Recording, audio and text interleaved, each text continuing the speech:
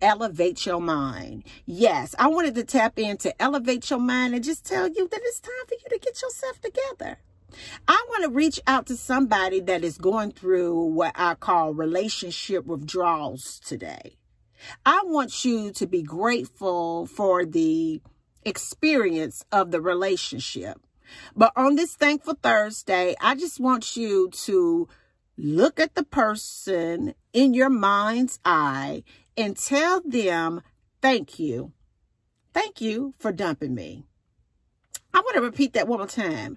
On this Thankful Thursday, I want to talk to someone who may be struggling because you got left behind. You may be struggling because the only story that you allow your mind to tell you is how you were abandoned as a child, or how your mom wasn't there, or how your father wasn't there, or how you never had any friends or no one around. And so you grow up to be an adult that experience abandonment all the time. You're in relationships that always in a discard. You're in relationships that always end by somebody dumping you.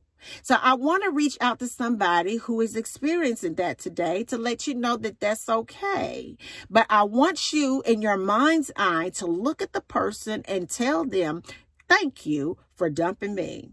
Thank you for dumping me because it gave me an opportunity to find me. I want to thank you for dumping me. I want to thank you for dumping me because it allowed me to really realize my value and my worth. I want to thank you for dumping me because I no longer look outside of myself for validation. I found everything on the inside of myself.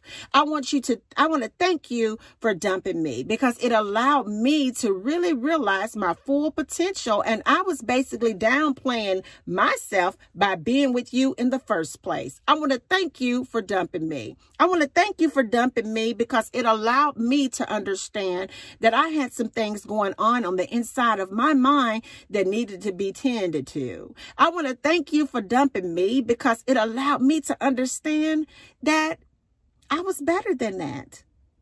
And I want to thank you for dumping me though, because if it had not been for the dump, then I wouldn't be free today. I still would have been dependent on you for my happiness. I still would have been dependent on you for a sound mind. I still would have been dependent on you to show up at the same time like you always do. But now, because of the dump, I've been able to really center my mind and depend on God to be there for me all the time, to depend on Him to free me, to renew my mind, to depend on Him to put every crack back together to where I'm stronger and I have more than I had before you left me. So I want to thank you for dumping me.